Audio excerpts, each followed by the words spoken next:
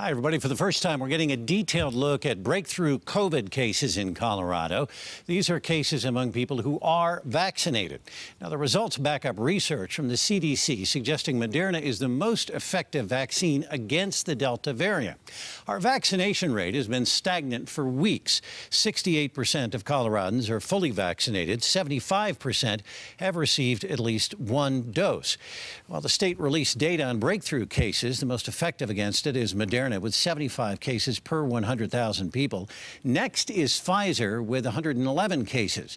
Then Johnson & Johnson with 165. And the final line is unvaccinated people, who are far and away the largest group to be diagnosed with COVID. They also make up the vast majority of people in the hospital with it, with a median age of 57. Vaccinated patients tend to be older, with a median age of 74. Our Connor McHugh is at UC Health right now, which is helping with breakthrough research. And Connor, tonight, Moderna has the advantage. Doctors say any vaccine really is better than no vaccine. Alan, UC Health's top researcher says that is the key takeaway here, but the numbers show it. 82% of the hospitalized patients with COVID here at UC Health are unvaccinated. Still, the Moderna vaccine is showing it is slightly better at preventing these kinds of scenarios, and new research from the CDC backs that up. I'm spending a lot more time outdoors. I'm going on walks with my wife, riding my bike. 8 months after his second dose of the COVID-19 vaccine, I still carry that with me. Jonathan Mendez is once again doing the things he loves most. I've reclaimed a lot of what I've lost from the last year. In 2020, the microbiologist was among the first to sign up for UC Health's trial for the Moderna vaccine. Now, almost a year later, new research shows that shot may protect him more than he thought. A lot of peace of mind for me, really.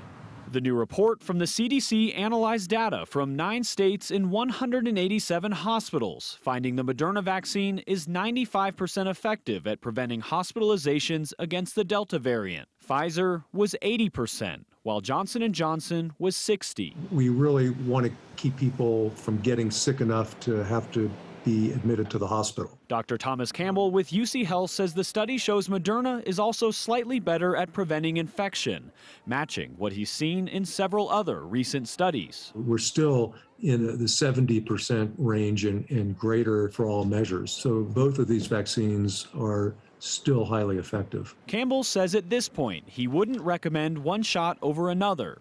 Mendez is quick to agree. Get something, but I think Moderna's in the lead here, and that's good.